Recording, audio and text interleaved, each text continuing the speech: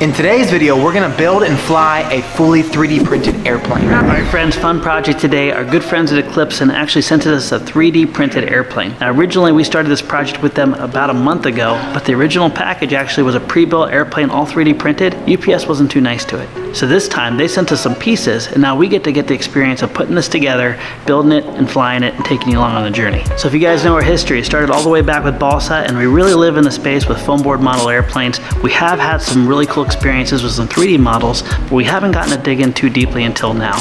One really cool thing I'm really excited about this is an everyday flyer's airplane. This is not something that you're gonna be afraid to take out and fly.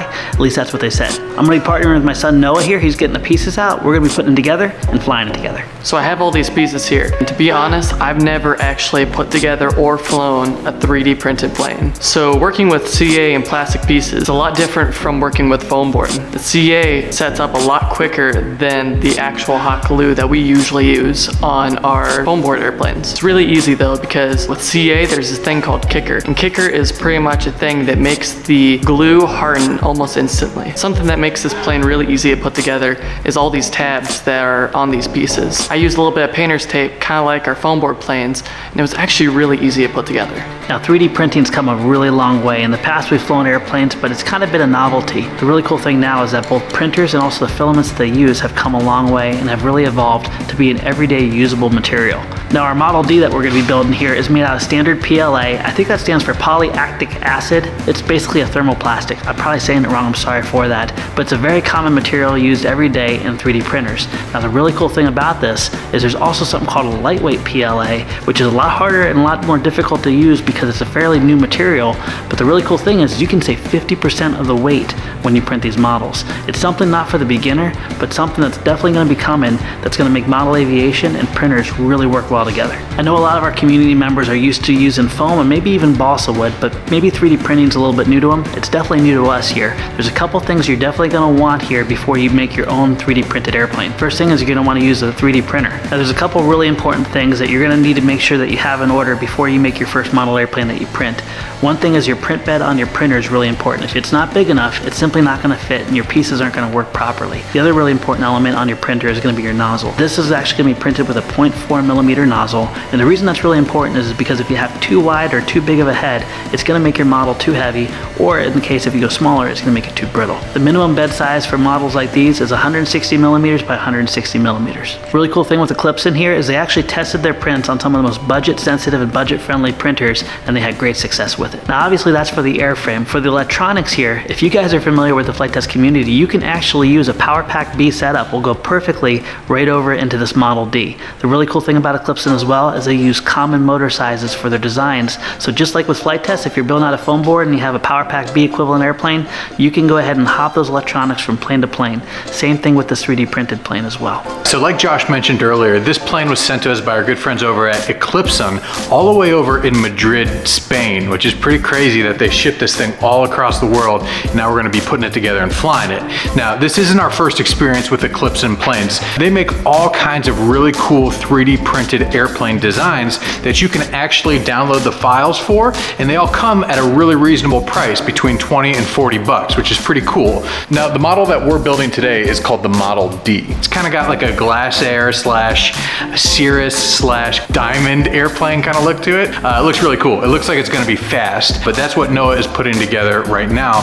But this isn't our first Eclipson plane. If you haven't subscribed to our tech channel, we actually recently did a review of their EBW-160 3D printed flying wing. It was a blast. It's crazy how far 3D printed airplanes has come in the past couple years, and it's because of awesome people like Eclipson that it's been happening. And they didn't want to just send us a plane to play with, they actually wanted you guys to have an experience too. So they're actually providing a coupon code for all the Flite Test community members out there. It's just FLIGHT.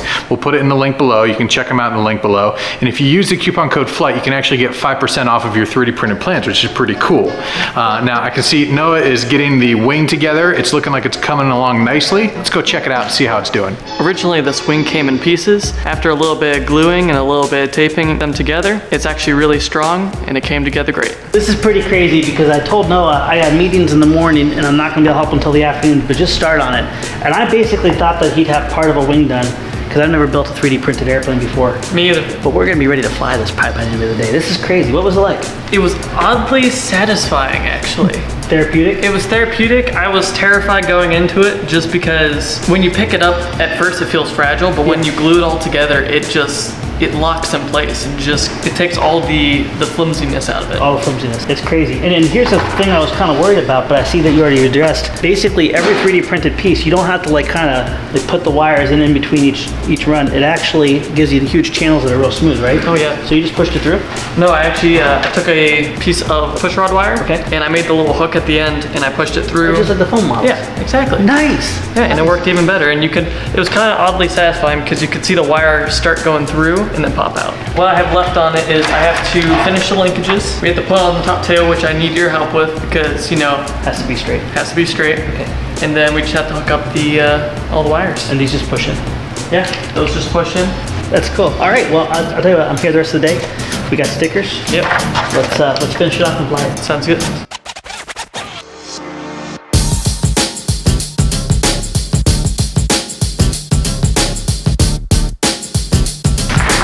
So what are you doing? I am putting the aura in it. So right here, this is our cool little control board that we have called the FT Aura 5. Basically, if you're a beginner, this will be like your level assist, which will bring you back to level. If you want a really smooth flight experience and you're worried about wind and stuff and the actions of the wind, you can drop this thing in here and basically it takes out the effect of the wind, so it makes it like you're always flying on a calm day. I like it for a lot more reasons than that, but also I hate programming different radios, and I'm a real visual guy. So if I want to kind of change this, all I have to do is put in something called quickset mode, and I can see how the gyros are working. And for examples like this where my elevator is backwards, put it in quickset mode, just hold my stick for about 6-7 seconds. Watch this, right there.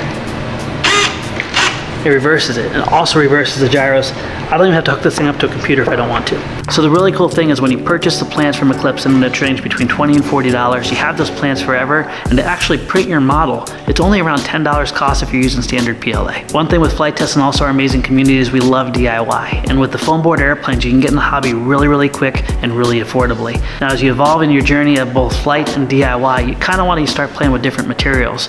Now, there's a big chasm between DIY foam board and then balsa wood, which oftentimes will take you up to a month to build, have a lot of costs involved, and it's very difficult to fabricate and replace new parts. What I really like about 3D printing, and I'm really excited as Flite Test to really learn more about that, is this is kind of right in the middle here. You're still gonna have very cost-effective parts. You're gonna have a little bit more upfront time in printing those parts, but at the end of the day, you're able to kind of collide two amazing hobbies together and kind of bridge that gap between foam board and balsa. Now, I'm amazed. What I thought was gonna take a couple days of putting this thing together was done in just a day. We're gonna get the guys ready. This is ready to fly. We're gonna put it in the air. I'm not sure as far as like how easy or how hard this is gonna be to fly, because it looks like it's gonna go 100 miles an hour. It looks fast. It looks fast. But all the videos I saw looked like it was just really, just a great cruiser. Yes. Hopefully it cruises real nice. Yeah. No doubt we're definitely gonna be doing more with 3D printed planes. This is really cool. And the form factor that you get and like the open space in the cockpit, it's just incredible all along. I mean, you're sliding the push rods through, like there's a lot of really cool benefits. One drawback obviously is if I crash this, we're not gonna be able to go back in and put some tape on it, but we can print a new piece, which is pretty cool. Oh yeah. All right, so I'm gonna fly it first and then maybe hand it to my son. Yeah? Sure, man. Yeah? Okay. Get the episode done first now. Get the episode done. Good luck, man. You got a little bit of a crosswind. I know, a little crosswind component. Here we go. Nice. She's up. Oh, she looks good. Wow, it's fast. Is it fast? Okay, not crazy, but yeah, it's definitely It's a hauling. lot lighter than I thought it would have.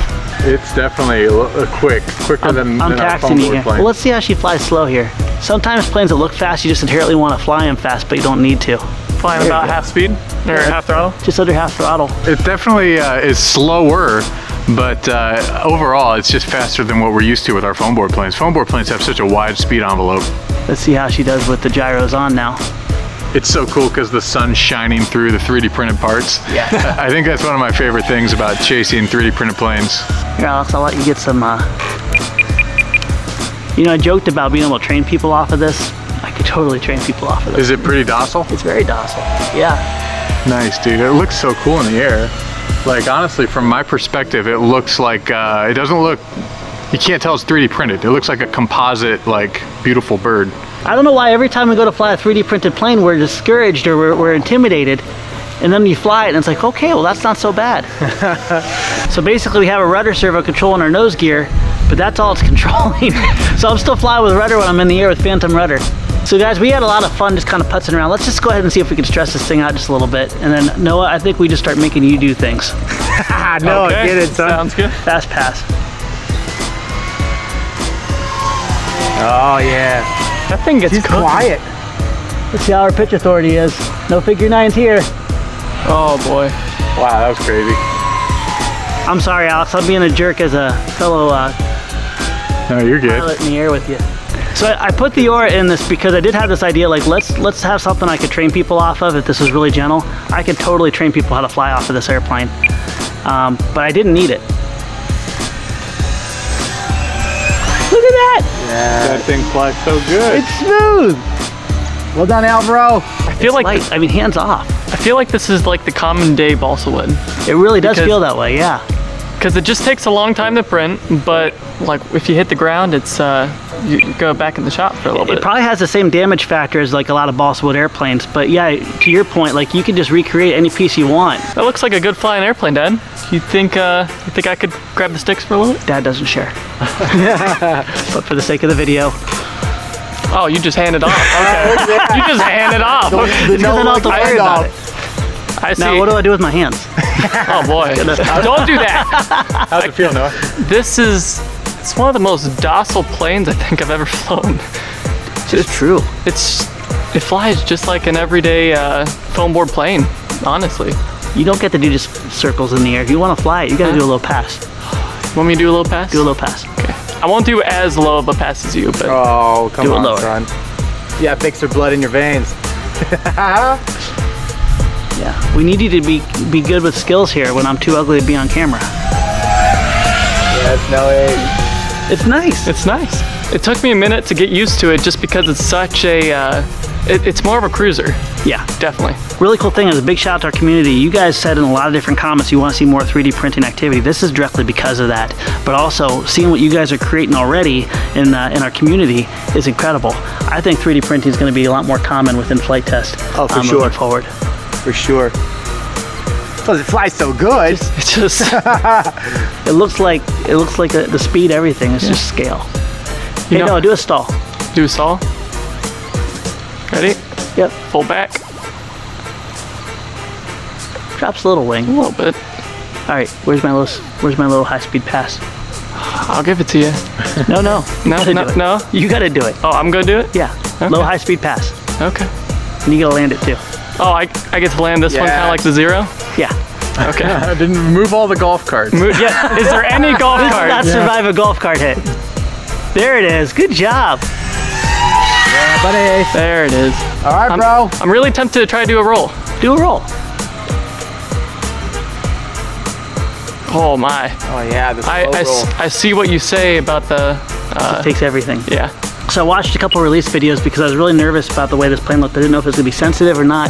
So I actually watched their like promo video on this, and I was looking at, they had a camera out the side, and I could see the deflection they were using and the roll rate. Made me feel really good about this airplane because everything about it is gentle. The deflection is a standard, 16, 18 degrees, and it doesn't bite you. You don't have to worry about different speeds giving you different sensitivities. I was really intimidated about the idea of flying a 3D printed plane. My whole world is in balsa and foam. It's for nothing. Noah, what do you say? You want to put it in for landing? Sure. Bring it on down, baby Okay. boo. Yep, keep going out that way. There you go. This is like Drop deja your vu. throttle there. Yeah. Yeah, with the zero. Just fly base leg. There you go. Keep it going. Don't try to slow it down or anything. Now turn your final. You're still going to be high, but that's okay. Isn't that crazy? It just glides forever. It really does.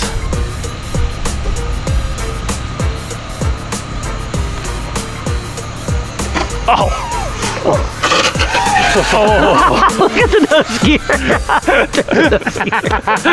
Yeah, I can fix that for you later. Okay. Great work, Good Noah. work, buddy. Hey, I didn't crash into a golf cart. You didn't crash into a golf cart. That's Just a the good ground. thing. It looked pretty good. Yeah, actually, what happened is Skid mark. literally it hit, and this is somewhat pliable, and it just turned this sideways, and then it just rolled against.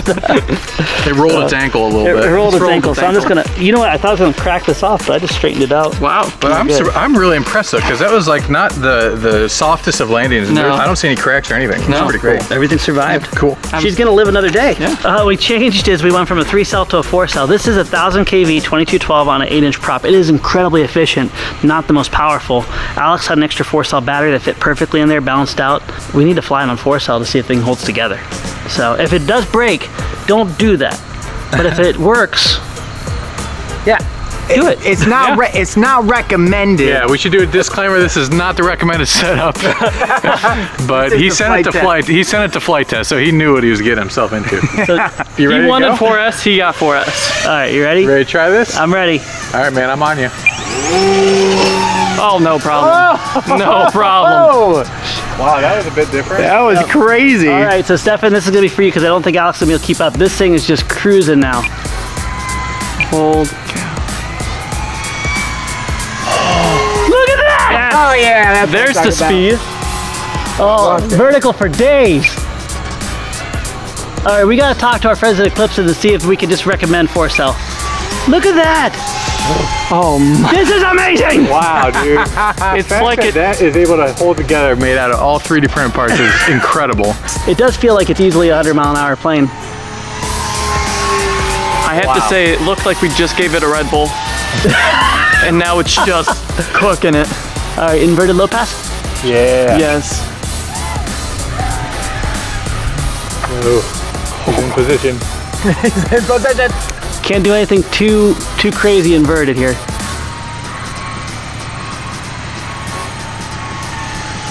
Nice, dude.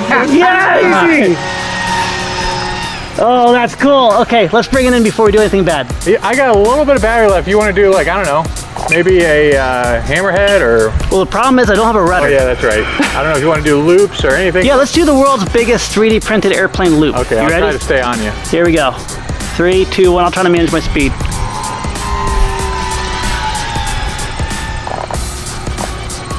I'll take you to the ground.